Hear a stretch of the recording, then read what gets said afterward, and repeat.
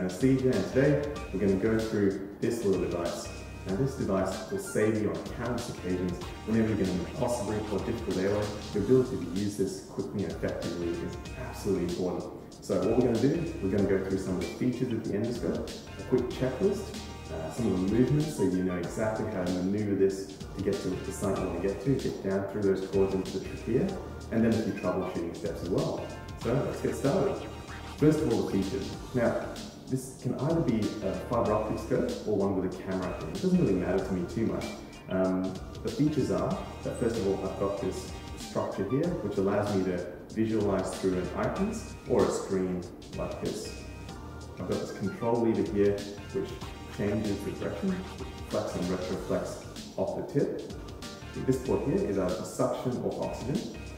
This is a trigger that activates that process, so either activating suction or oxygen. I've got a working channel, so this little port here, I can either put liquids, saline, local anesthetic through there. Finally, I've got this end, so as you can see, it flexes and retroflexes. It's also got a light source that allows me to make sure I can see what I'm seeing, and it's got either the camera or the fibre optic tip at the side over there. That's about it. So let's get started. First thing I check is the light source, and this is as simple as making sure that there's a bright light from there, as well as maybe I go down onto a piece of script and just making sure that I can see it well. At the same time, I can check the focus to make sure I can read the letters that I read. Again, the next part of this process is simply flexing and retroflexing the tip. And that way I can make sure that the focus is good at all sites and I can read the writing that I'm looking at down on the screen.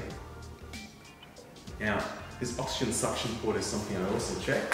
So I connect this here, and then I connect this other end to the oxygen port. So I press this and I can feel oxygen flowing from there. So that's how you check that that channel is working as well. And finally, the working channel. So what this is, it's a way that I can deliver, especially in the anaesthetic context, local anaesthetic to the region I need that local anaesthetic in. So for example, I'm doing an awake fibre optic and I just want a good spray of local anaesthetic where I'm directing my scope. With this working channel, you're able to thread an epidural catheter. It takes a bit of effort to do so on these disposable scopes. And so it's a really good idea to keep it, absolutely vertical like this as you thread the catheter to avoid resistance. And you'll see that it can just emerge out from there. And I pre-prepare this before I'm about to do the awake fibre optic. Now what I do then is I hook this onto the end and clasp that, and that way I can fit a Luolox syringe on the end of that, or a normal syringe, and then this can spray really effectively any of the areas, and that way you can get a nice spray just like that. Yeah, you can get a nice spray like that. So that's if you thread the epidural catheter. On the proper non-disposable scopes, it's much easier to thread the catheter through. Now that can take a bit of time, so you might want to outsource that to someone else to do and have that prepared if you're doing this awake fibre optic reasonably electively. Now you can also use the working channel with just a normal 5mm syringe. I use 2 mL of your local anaesthetic and make sure I've got about 3 mL of air. I then put it like so and push it into the working channel. What this air does is as I press down, you get a bit of back pressure that allows the local anaesthetic to just spray out to cover a good area where you're working with. So what I'm going to do there is just press pretty firmly to allow that to spray out, like so. Sometimes I have maybe 5 of these 5mm syringes with 2 mL of local anaesthetic, just so I can spray as I go to whatever area needs local anaesthetic. And that's all, that's the working channel. With this scope, I've just got a few movements I need to worry about. That is flex and retroflex, which we mentioned before.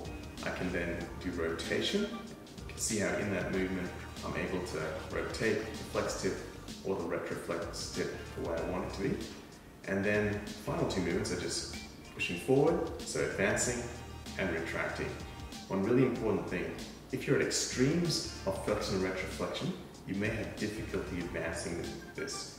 If you've got a tip like that, it's far more difficult to advance than a tip that's roughly straight or has minimal deviation on it. Likewise, if you have a severely angulated tip, it'll be potentially dangerous to withdraw. It's one of those things it's really important to know.